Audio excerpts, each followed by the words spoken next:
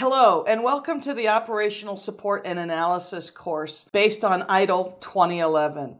My name is Dr. Suzanne Van Hove, and I'll be your instructor. This course is building on the concepts that we covered in the ITIL Foundation course, specifically around the support activities. If you've had the service operation course, you'll find that there's a bit of crossover or carryover, repetition, but in the capability courses, we spend a great deal more time going into some depth and detail around process activities. So this is where you want to be to learn how to roll out and manage that process. This covers the capability aspects of service operation and will enable the candidate to apply those practices and techniques. This includes the service operation principles, activities, and technology considerations. We'll also provide an overview of those service operation process and functions. We're going to consider the interfaces between the service operation and the other ITIL lifecycle stages. Continuing with the objectives, we're going to look at and describe the value to the business of the OSA activities, as well as how the OSA activities support the service lifecycle and how we can go about optimizing service performance. We'll look at the interaction of the OSA processes and the other lifecycle processes and how to use the operational support and analysis processes, activities, and functions to achieve operational success. Finally, we'll look at how to measure OSA. Additional objectives, we'll look at the importance of IT security and its contributions to operational support and analysis. We'll look at the technology and implementation considerations surrounding OSA, the challenges, critical success factors, and risks associated with OSA, and then we'll have specific emphasis on the service operation processes and their roles. Role questions are quite important. We'll look at the operational activities of processes in other life cycle stages and how they affect service operation. And lastly, how do we organize for service operations, specifically the roles and functions within service operations, mainly the service desk, technical management, IT operations management, and application management. Okay, the prerequisites here, relatively simple. You need to have the ITIL Foundation certificate. You can get that in one of two ways. One, you could have directly taken the foundation exam in either the 2007 or the 2011 version, or if you're an old-timer in ITIL, you could have had the V1 or V2 foundation certificate plus that bridge exam that was available early on in the 2007 version. This will allow you to take the course and sit the exam. It's strongly recommended that the candidates read the service lifecycle publications and specifically the service operation publication. This course is quite robust, but there is definitely more information in the service operation publication than what's required by the syllabus.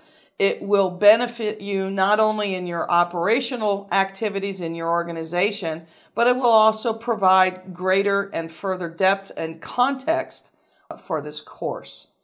Before we can go any further, we have to take care of some legal things, and apologies up front. Because they are legal requirements, I must read them word for word. So bear with me for a couple of minutes while we get through this, and then we'll continue on. The registered trademarks and copyrights, please note that all graphics and charts seen in this video are the property of Axelos Limited. ITIL is a registered trademark of Axelos Limited.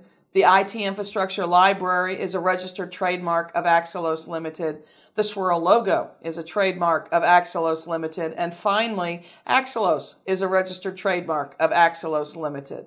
Okay, we got that out of the way. Let's go ahead and look at what we'll be discussing as we go through this video series. First of all, we'll be looking at some exam tips, mainly around the format and context of that exam. As we assign sample exam questions, we'll be giving you or teaching you a technique to apply in helping you solve exam questions. So that will come along in further modules. We'll start out looking at service management as a practice, again, having a high-level review of those key concepts that we've learned in the foundation class and making sure that we're all starting at the same place as we dive into the information for OSA.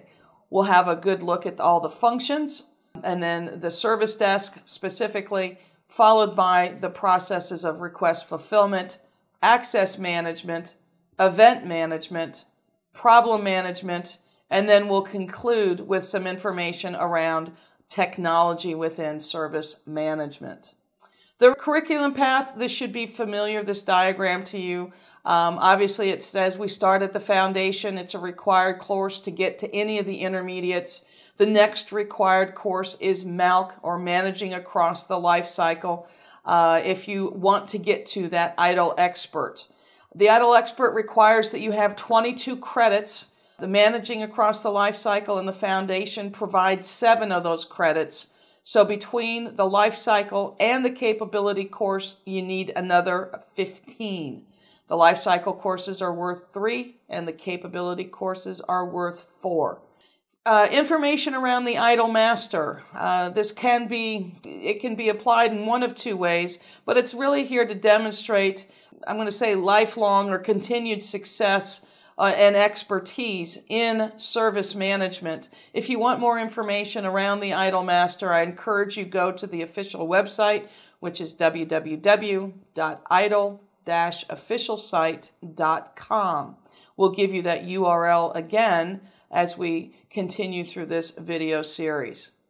Materials to download to help you work within this course and to help your efforts as you study and prepare for the exam. There is a student guide that you can download. It has a copy of all of the slides that you'll see in the videos. There's also an exercise guide that has the exercises that will be assigned as well as suggested answers. There's a training plan document. And then most importantly, the 2 official sample papers from Axelos for the OSA course. Realize that the sample papers come in 3 parts. That you have a scenario document, you then have a question document, and then the final document is the answers and justifications.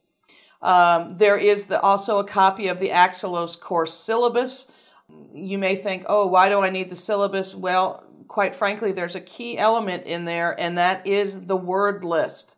There is required terms, and it's rather robust, that you are expected to know, and knowing the ITIL definition. So I encourage you to get that syllabus, and then if you aren't sure exactly what that ITIL definition is, go to the official website, again, www.itil-officialsite.com, and on the left-hand side of the home page, you'll see a link to the glossaries. Click the link, agree to all of the IP statements that you see, and then you'll be brought to a page where you can download the 2011 glossary in the language of your choice. Make sure that you get the 2011 and not the 2007 version. Lastly, there is some exam information for you in terms of how to go about signing up for the exam. That takes care of the administrative things that we need to discuss. I'm excited. I hope you are too. So let's go ahead and get started.